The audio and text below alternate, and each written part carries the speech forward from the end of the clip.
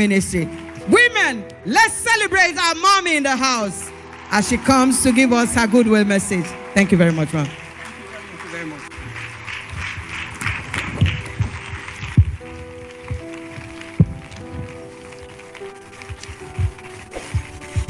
Good evening, distinguished ladies and gentlemen that are around us. It gives me a great pleasure to be here tonight. And please sit down. And I'm excited about this first edition of Change Makers International Initiative. Thank you very much to our first speaker. She has started us well. And that's just the tip of the iceberg. There is more to come. But let me start by saying thank you very much, sir, to the convener of this initiative, our own respected Pastor Dr. W.F. Kumuyi.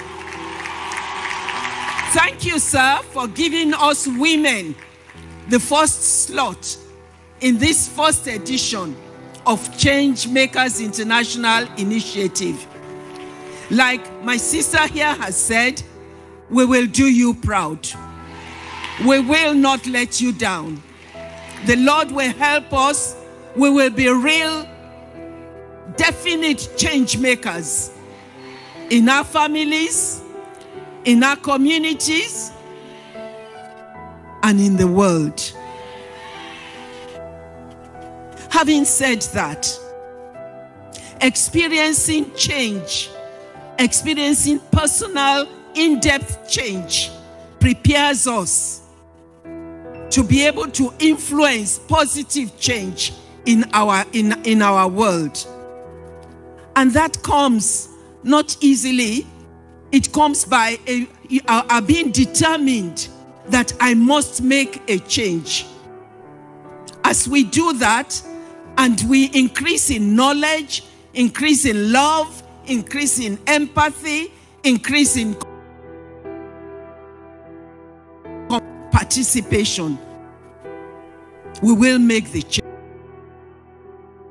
Just a goodwill message, not a real teaching. But you know, change must start in the world around us.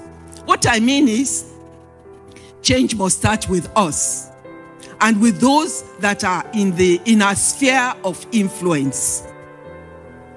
We cannot give what we don't have. If we are not making a change as women, we cannot influence our world. I am believing the Lord, but that by the time we finish these 2 days of women's conference, the Lord would have done something in the life of each and every one of us.